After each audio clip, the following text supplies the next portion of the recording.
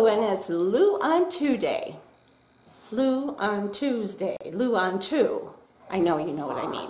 So both of the dogs are up on the bed with me. Hopefully they won't be too loud. But if they are, hey, it's life. So I'm going to try to keep them busy.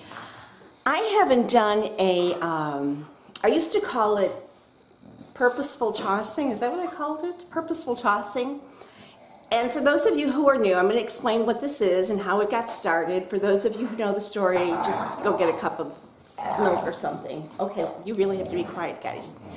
So, years and years, I make New Year's resolutions every, I think this, I have to stop. All right, never mind. I'll be right back. Okay, they're going to behave, right? Right? Yes, I know.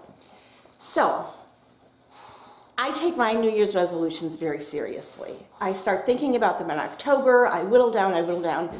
And the thing that I do is they're very broken down into tiny, tiny bits, which makes it reasonable. And I put them up on the fridge or wherever, and I really do check with them. So years ago, instead of saying, I'm going to be more organized, or I'm going to declutter the house or whatever, I broke it down into, on the first 10 days of every month, I'm going to throw 10 things away. Not 9, not 11. I'm not going to open a junk drawer and just go crazy, because I knew that would be too much. It just, to be able to do that all year long. I've been now doing this for years. It's no longer a resolution. It's just part of my life. And I've made a few videos about it because I thought it was kind of interesting. And in my Facebook group, are you in my Facebook group yet? We talk about everything. The other day we were talking about Miss Lucy. I don't think you can see her. Come here. Can you get up here? Can you come in? Come. There's your nose. Anyway, Lucy's butt and poo. And I learned a new term about Klingons. Need I explain more? So there was an entire thread about dogs and poo and blankets and things. So we talk about all kinds of fun things. And where was I going with this? Oh, that you should join my Facebook group. One of our members, Patricia, I'm not going to say her whole name, mentioned that she hadn't seen one of these in a while, and I said, hey, I'll do it. So some of the stuff I've already thrown out, but I started to keep things from this month that I've been throwing away, that I threw away the first 10 days of the month, and I was like, okay, I'll hold on to these. And it's interesting because I had kind of been thinking it was time to do one. Y'all were so nice. Okay, all right, you're gonna go CP. Why don't you go CP? They're not going CP. So, I really thought they would behave. And, okay, it's about to get worse. Okay, no. I'm sorry once again.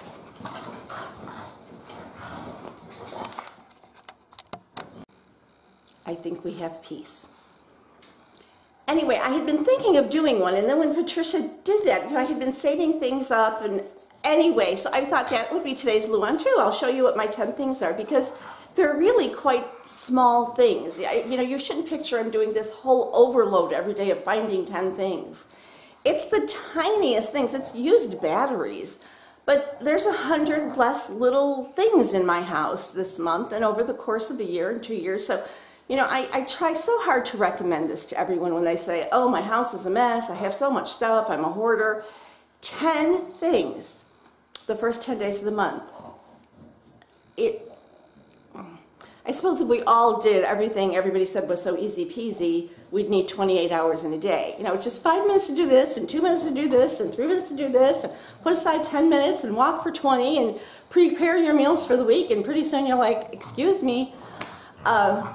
This is just something you do while you're doing something else. You're waiting for the potatoes to boil, and you're done, cutting up the broccoli, and now you have a few extra seconds. So I'm going to take you to my kitchen table where I've laid out a few days worth of things so you can see how really ordinary they are, and maybe it will help you. So today's Lou on 2 is about my purposeful tossing and getting to know Banks and Lucy.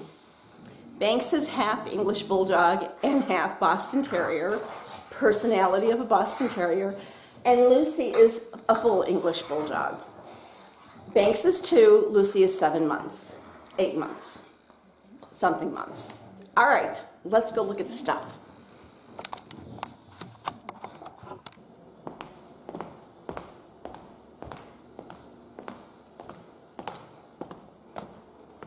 Ta-da! Here we are. So this was, I don't know what day, I don't have all 10 days here, but this was my bathroom, and I said, you know, I'm just going to find 10 things. And so there were a few beauty sponges that had seen better days, a mascara I detest. It's the Voluminous Feline. Ugh. I have more sharpeners than I would need. Why does one need all these sharpeners? So 3 sharpeners went. And this is an old MAC paint. I believe they still sell these. I used to love this as an eye primer, but it's a little, actually it's a Fabulous, and it's in canvas, but it's a little too light, but I just, anyway, I found a hair tie that still had the metal in it, like ouch. And then I'm using a different neck. I'm using Neck to Firm and Firm as something, so I'm no longer needing this, and it's, I would give this to someone, but it's a tub and I've been digging into it forever. So there's 10 days. Just went around my bathroom, you know, as I was waiting for my serums to dry and just kept throwing it in a pile. This came from the junk drawer. Really, I could probably toss that entire junk drawer out. I have no idea. This my husband must have used to build, I don't know. Were these for cleats on football thing? I have no idea. This is a dried out, white out liquid. Why this even moved to the new house, I don't know, because we were just dumping drawers and putting them in boxes. There's 3 of these things. I was trying to find a way to carry my eyeglasses with me, and these attach magnetically to your top, and then you loop your glasses through it. It's too heavy, so it makes sure it pulls on your blouse. Remotes from cars from who knows when. This is something I don't even know. My husband, there's this metal thing, and this is a little like light which never is used. So that was one of the junk drawers, and I remember I was standing there just kind of looking at things and thinking I could dump the entire drawer, but I stop at 10. I mean, that's the beauty of this. You stop at 10. This is all from a drawer. There go the dogs. This is a drawer from a end table that just had stuff in it. I didn't even realize, actually. So you might remember these way back when you would put this on a light bulb and you'd put a scented oil in it. This is empty, which is why it's going. And as the light bulb warmed, the scent would dissipate. Now we have tart warmers and candles, and oil diffusers is my favorite, so 1, 2. An old Christmas ornament, why it was in that drawer, I have no idea. This is a box from a Nike watch, and from the boys, one of the boys, and they're way past Nike watch anyway. So this was from a cell phone from who knows when. Sprint, like, can we look at that phone? Jeez, my knees. Paperwork still in there. This is some little cute Advent wreath, which, sorry God. A bowling pin from a tournament. It used to light up, as I recall, but anyway. Another oil that is dried up. This was light bulb, you know, they blink or they don't blink. They always used to give you one. I don't even know if they still do. Then there's like little fuse things. And this was paperwork to, I think, a camera. All in the same drawer. Like, I don't know, this was my crazy drawer. This was another kitchen drawer. Spatula, very cheap. I love these, but this one is inexpensive. I had 2 orange zesters, don't need that. I had a lot of these decorative spoons, kind of probably for hors d'oeuvres or jelly or jams, or who do I think I am, the Queen of England, serving jam all the time? These go to a mandolin. I never use them. They're taking up space. Yet another one. And I don't use this kind of ice cream scoop. And there was an empty pepper shaker in that drawer. You know, just standing in the kitchen finding that. And this goes on with the kitchen drawer. I have too many utensils. Slotted spoon, lovely, don't need it. 3 of these very sharp knives. I have some, these were never even open. Another slotted spoon. A spatula, I like the ones I have better. An old battery to who knows what. another old battery to who knows what. I don't like this wine stopper. It's supposed to keep wine fresh. I don't like it. And again, a bag of I don't know what. And then back to my bathroom. This is 10 eye brushes I don't want. These are just 10 eye brushes I don't want. I have plenty. Don't want these anymore.